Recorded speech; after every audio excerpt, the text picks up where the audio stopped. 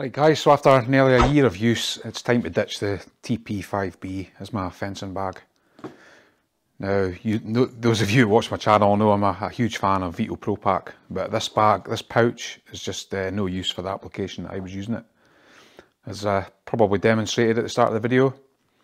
The problem with these, for me anyway, using them on unstable ground at least, the profile of the base, I'm just looking there, the profile of the base is quite narrow, so you know, when you do lay it down on an uneven surface, the bag tends to either tip backwards or forwards and sometimes, you know, spill all the tools out. I just got really fed up of this, you know, when I was fencing. A lot of the times I do hang the bag up when I'm fencing, but there are occasions where there's nothing to hang your bag on, you just need to lay it on the grass or, you know, the chuckies or whatever you're working on.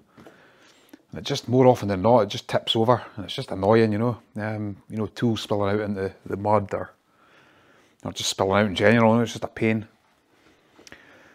So it got me thinking, I'll get this out of the way. This is the techotlc MC, which is my old plumbing bag. Now for plumbing, I love this bag, but it was just a little bit too small. And I've just noticed that, you know, in the spring of this year, Veto are bringing out the techotlc, which is a slightly bigger bag than this. So it's an open tote again, but it's the LC model, so it'll be slightly bigger, which will be absolutely ideal for plumbing for me. So I just pretty much emptied all my plumbing tools out of this bag, stuck in my fencing tools out of the TP5B. Yeah, so I've been using this bag for a couple of months now on site, you know, on fencing jobs, and it's just an absolute dream to use, you know, compared to the TP5B. So it's got more capacity, it's got the square base as I showed you. You know, it just does not fall over.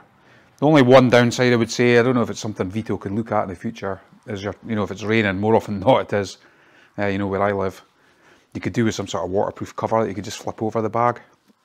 Similar to the TPXL, you know, it's got a sort of flap that you could put over the top. I mean, it's not a huge deal, but it would just save the tools getting wet. I mean, I do use a DS400, a DeWalt DS400 box, which I'll clip to now. And you can see that beside the OTMC there.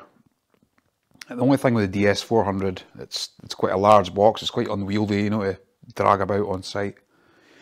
So I prefer to have a wee carry bag like this. But as I say, it could do with a cover over the top. But at the moment, I'm going to stick with this.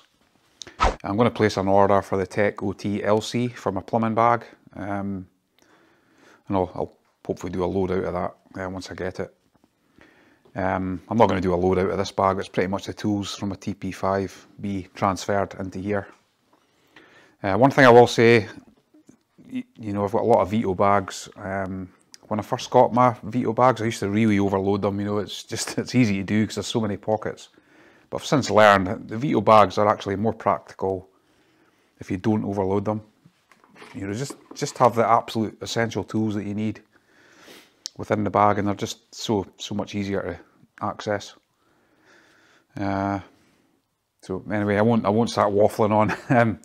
But I guess the point of the video, guys, is to just show you how, you know, when you buy something, whether it be a tool bag or a certain tool or something, if it's not suiting your purposes or not suiting your needs, you know, always change, try and experiment, you know, to see what works best for you.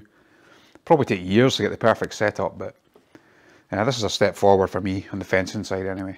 And hopefully the techotlc, OTLC will be a good help with the plumbing side. Yeah, so really happy with the way this bag performs. I obviously don't have a bag for my plumbing stuff at the moment, but to be honest, I'm booked up for the next 2 months with fencing work, so I'm not too bothered. The tools can just stay within my workshop. But anyway, guys, hopefully this was of some interest, maybe pointed out a flaw of the TP5B. I will say, hold on, I will say this is still an excellent pouch, but I think it's more suited to electrical or maybe a small plumbing pouch. I've got another one that I use for just a sort of grab bag for property maintenance, which is good, you know, if you're just sitting on a solid surface like, you know, a wooden floor or worktop or something like that, it's an excellent bag. But I do find the balance a little bit off. You know, they do seem to be a little bit, I don't know if it's top heavy or front heavy or something. As you can see from the side view there, there's the back. All the weight is, you know, pretty much to the front of the bag. So I think that's what's causing a lot of the issues. Anyway, enough of that. We'll find another use for this, and I'll be delighted to use this going forward. Right guys, as always, anybody new here, I do have a lot of Veto sort of videos. Please subscribe to my channel by clicking there, or at the end of the video in the centre. Please give the video a thumbs up if it was of any use to you at all. And hopefully we'll see you in the next one, guys. Thank you. Cheers.